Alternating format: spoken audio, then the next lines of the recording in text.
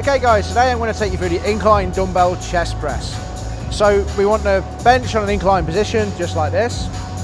When we come back, a good thing to do is, well, first to get a weight that's good for you. You can use your knees to help you get it up, just so you're not causing any injuries to the shoulders.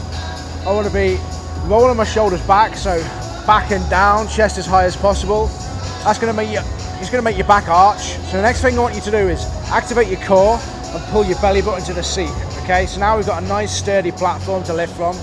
My wrists are nice and straight. I'm holding my shoulders back and down, so I'm activating my lats, I'm squeezing my rhomboids, I'm having my shoulder blades together, and now I'm pressing up. And also I'm thinking about doing is elbows coming apart, elbows coming together. I'm not necessarily thinking about lifting the weight, I'm just thinking about opening my elbows and closing my elbows. So I'm also initiating the movement from my chest. So I'm trying to not use my shoulders, I'm just trying to use my chest muscles. So the first thing I see going wrong with this movement is the shoulders rolling forward when the press is being done. So you can see that looks very different than that. So I know this from experience that this is going to cause injury in the long term.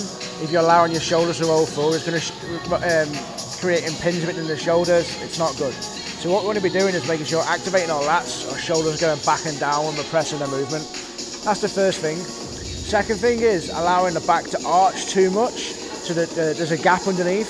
So what we want to be doing is activating our lats, pushing our belly button in, squeezing our core, making sure that we're nice and tight when we're doing the movement.